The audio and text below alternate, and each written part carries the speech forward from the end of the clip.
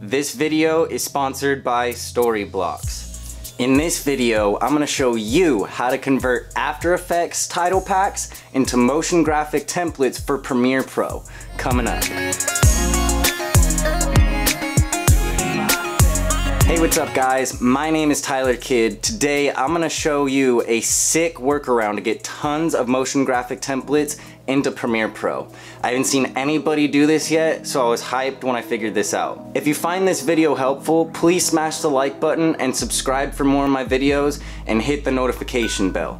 It helps me out. So normally most people would create a title in After Effects and then export it out for later use. This is time consuming, and one title could take you all day figuring out how to do all these cool transitions and motion graphics. But with my little trick, we're gonna take tons of professional pre-made titles and convert them into motion graphic templates so you can have hundreds of pro titles in no time. So for this video, I reached out to Storyblocks Video and they hooked it up. I am very excited to announce I have my very first sponsor.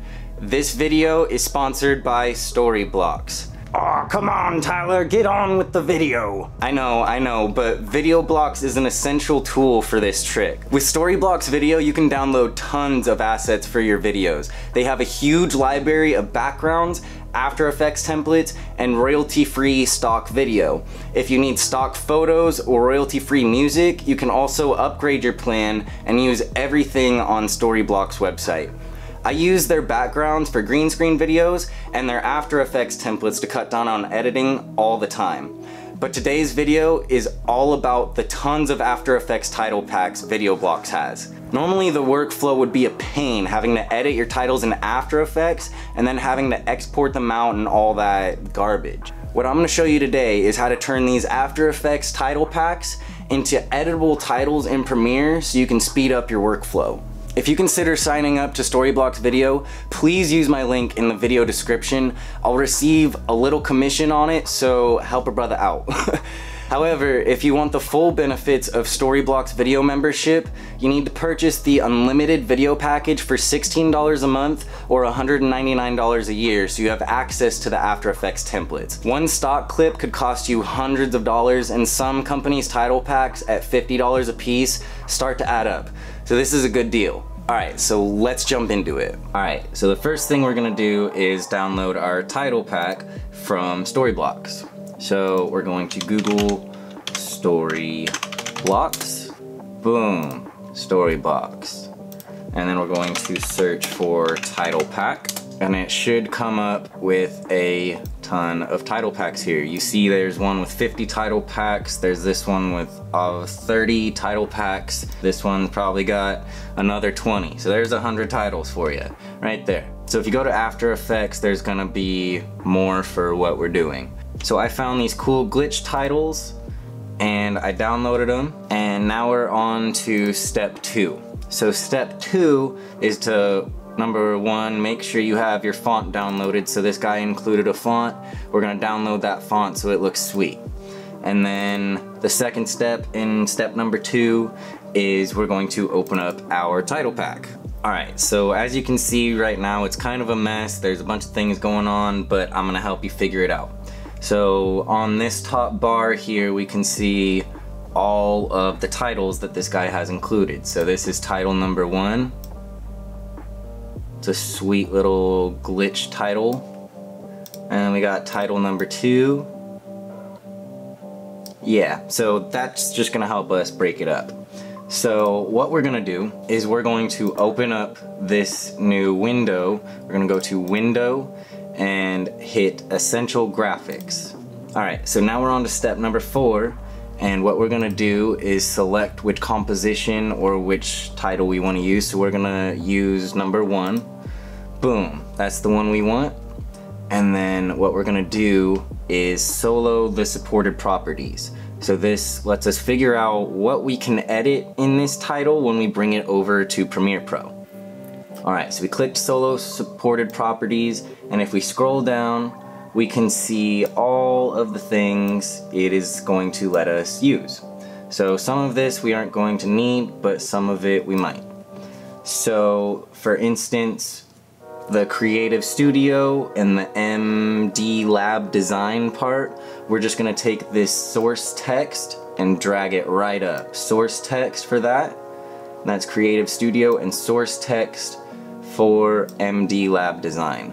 So what we're also gonna do is click Edit Properties and just select all of these, so that way when you bring it into Premiere Pro, you have a lot more options instead of just changing the text, like the word. So now we have all these properties that we can do. We can change, you know, make it italic, bold, anything, just with all these little tools. All right, so I'm gonna change the top text to Tyler Kid, and then the bottom text I'm going to change to Awesome Dude, just for now. And they made it cleaner by making it like that. So what we also want to do is drag up our position properties and maybe our scale properties for this. So we're gonna drag up position for Awesome Dude, and we're also gonna drag up position for Tyler Kid. And as you can see, like, it's literally that easy. You just drag these things up into the Essential Graphics panel for anything that you want to edit in the title that this guy already made. So I'm gonna maybe move this to the center. Boom. So this title pack didn't come with a color control. Usually you can just grab a color control from the box and you can change the colors. But this title pack is lame. So what we're gonna do is do it ourselves. So we're going to do change to color. First we need to put an adjustment layer. We're gonna do new adjustment layer and put that on top of everything. Boom, on top of everything, and then do change to color. So what this does is lets us take our red and change it to whatever we want.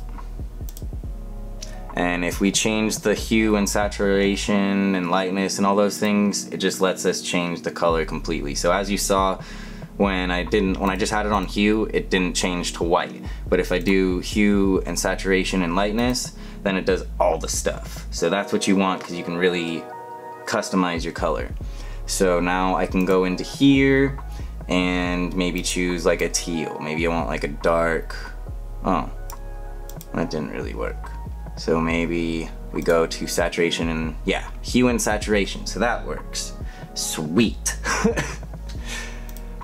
So yeah, so basically now that we figured out that we can change the color and that it works, what we're gonna do is solo supported properties again, click it, and then it should come up with our color. So like I said, if it had a color control, it would show you right there and you can change it.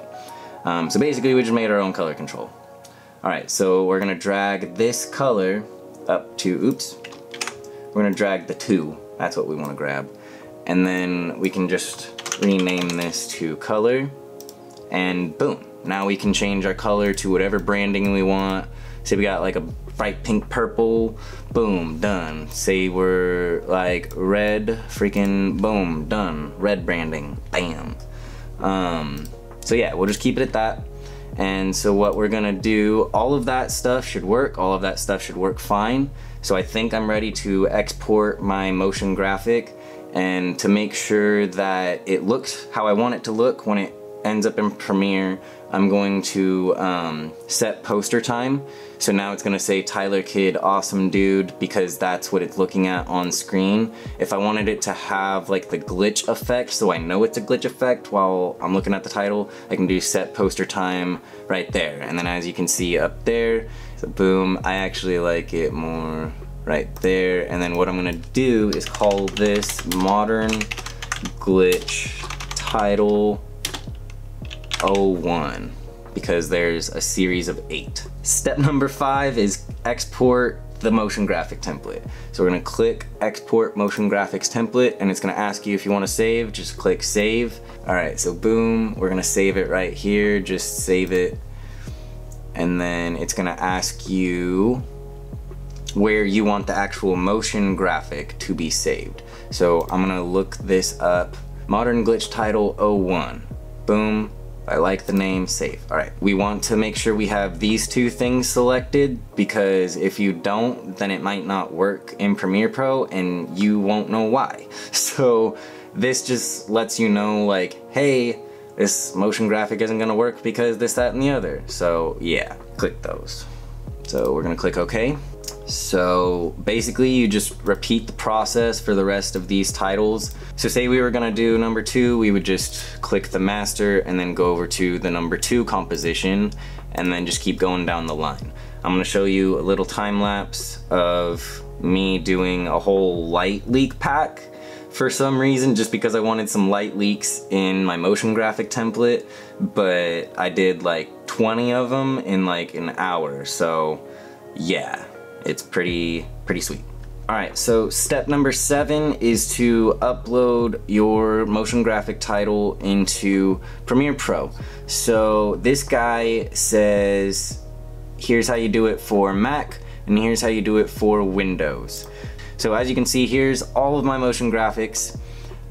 So what I'm gonna do is just drag the one I made into this new thing. Here's my After Effects title packs.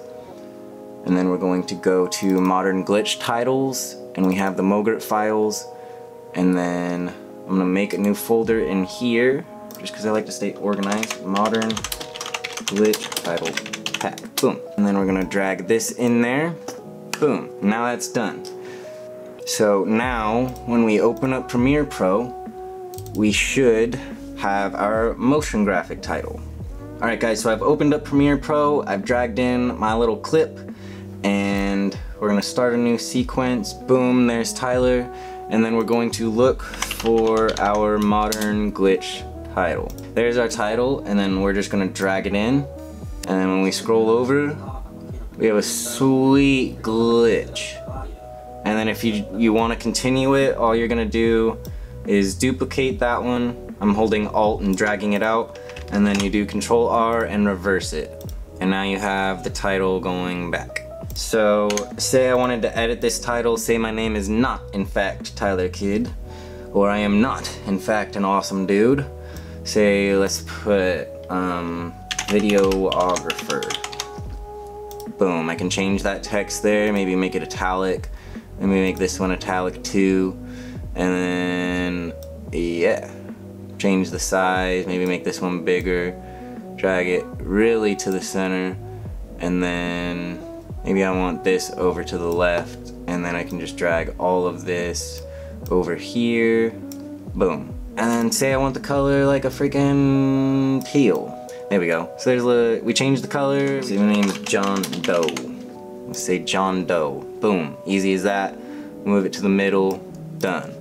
And with all of those edits that we made, we still have the glitch going on. Alright guys, so I hope your minds are blown like mine was, and hopefully now you can start cranking out some super high quality videos with all your new motion graphic template files.